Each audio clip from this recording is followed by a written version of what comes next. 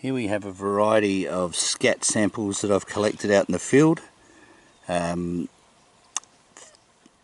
According to historical records, thylacine poo goes white when it's dry and quite dog-like in appearance to a degree, but when it's fresh it has this rather smooth olive colour, sort of a grey-blue colour. That one there is the fresh one that we found the other day. Part of that was sent off for testing. But yeah, it has a grey, smooth, toothpaste-like texture and not a lot of bone in it. Now, we find many scats out in the field, and I only try and preserve the ones that seem to be really fitting that description. So the larger the animal, obviously the larger the poo, and we have a good variety of stuff that we see out in the field.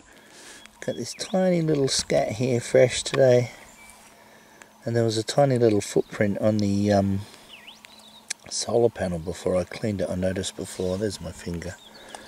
So not a real big scat, but to me it looks like it's got bits and pieces of insect and stuff in it, and the little footprint was kind of cute. I think it might be a quoll turd.